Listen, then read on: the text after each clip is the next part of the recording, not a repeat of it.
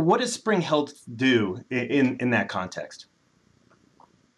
Well, one of the huge opportunities are people who are drinking water that makes them sick. Everybody needs a certain amount of water to survive. And this group of people often is drinking water that's contaminated with fecal pathogens. In some cases, simple diarrhea, which leads to dehydration and all kinds of problems. But some of the more striking diseases like cholera and polio are very much facilitated by people who drink water that's got fecal pathogens in it, or are otherwise influenced by carriers like mosquitoes that inject them with disease organisms. So in essence, what Spring Health is doing is selling safe drinking water.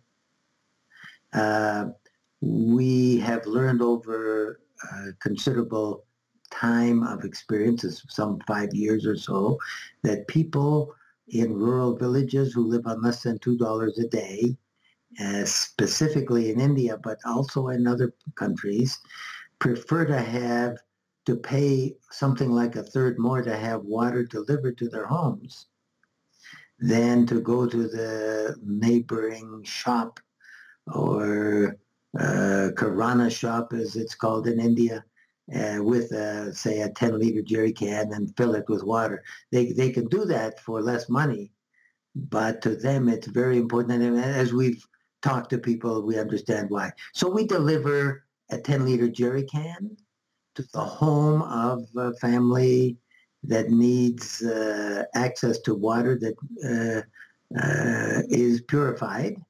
And we do that for 5 rupees per jerry can. We may be going through a price increase to 6 rupees. That the 5 rupees is about 7 cents a day for 10 liters, which is usually enough to provide drinking water to some 5 or 5.5 people, the average size of a family. Right. And then that price is very affordable, and there's a great return on your investment because you have clean water. Right? Yes, people spend more than that to treat the illnesses they get from drinking bad water. So it's a good deal for them. It's got to be a financially or an economically good deal for them.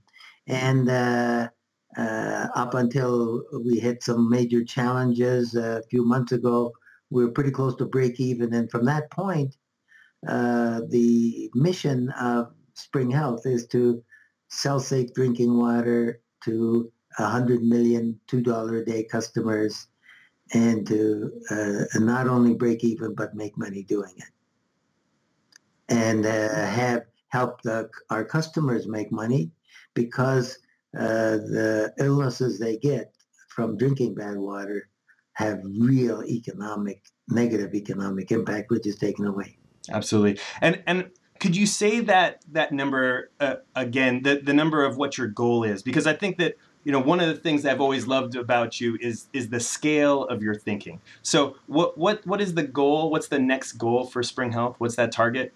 Well, if we're successful, our goal is to reach 100 million people in India, and then we believe that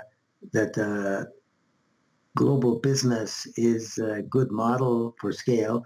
So if we're successful, we hope to double that number with reaching people in other countries. Our next likely countries are Bangladesh, Pakistan, and Kenya.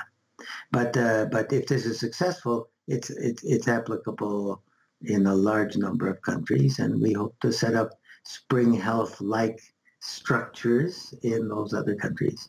Excellent. And briefly, how is this different than charity?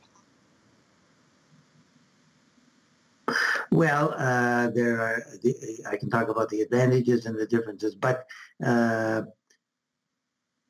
in charity, you subsidize a service or a good because it's deemed important for health or for mental well-being or for a variety of things.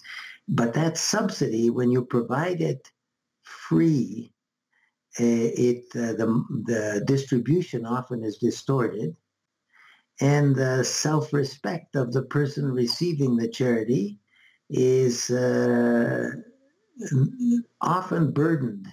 In other words, your charity case, if, however, you operate through activating a network of small enterprises, each of the small enterprises who earn a living from delivering, in this case, safe drinking water, have to really understand the person receiving it or the family receiving it as a customer.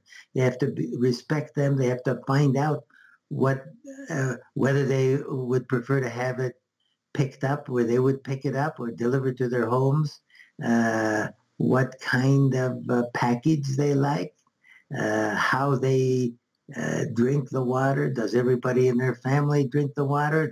Do the people that work outside the home drink bad water?